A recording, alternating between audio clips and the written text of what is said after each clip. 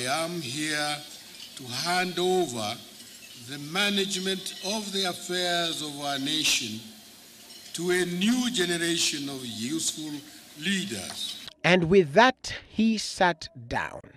A slight deviation from the norm, where his speech would usually end with an off-the-cuff, uniquely crafted humor coated in candor.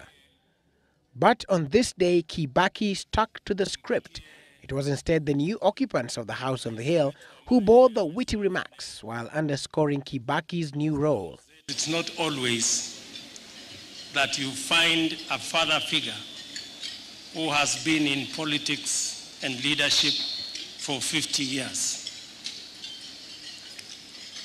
Uhuru Kenyatta and I are very lucky because we know who you voted for.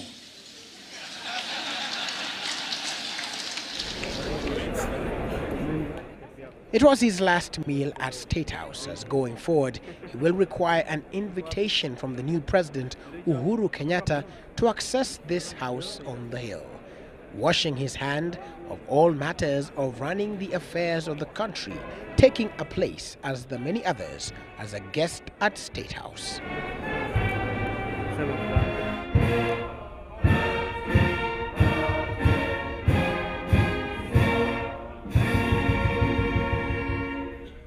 And when it was all said and done, it was time for him to leave his abode for the past 10 years, State House. But not before the people he worked closely with requested for an opportunity to bid him farewell.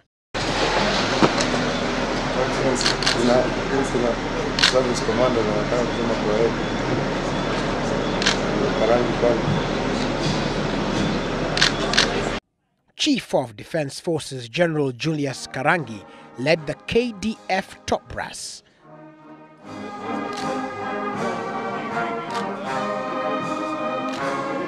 Of Army Commander Lieutenant General Joseph Kasaon and Air Force Commander Major General Geoff Otieno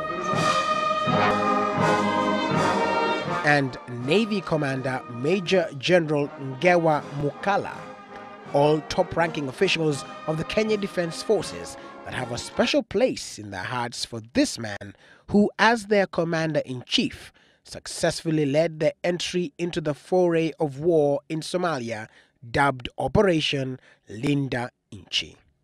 As the Commander-in-Chief, I wish to assure Kenyans that the government will deal decisively with any person or group engaging in crime activities.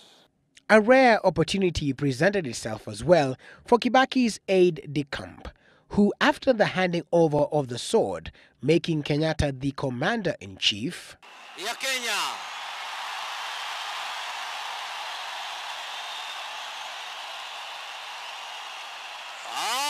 shifted to his new boss, Uhuru Kenyatta.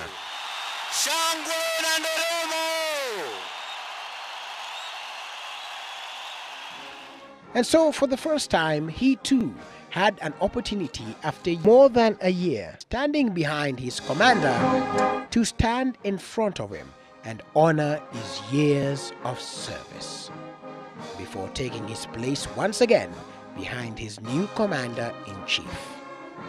And those rarely in the public limelight, like NSIS boss Michael Gishangi, also bidding farewell to his former boss. And with that, it was time for Kibaki to leave State House, as the new leadership and staff of State House waved at a man whose hallmarks include free primary education and development of infrastructure, all planned to perfection, including the choice of song for the band.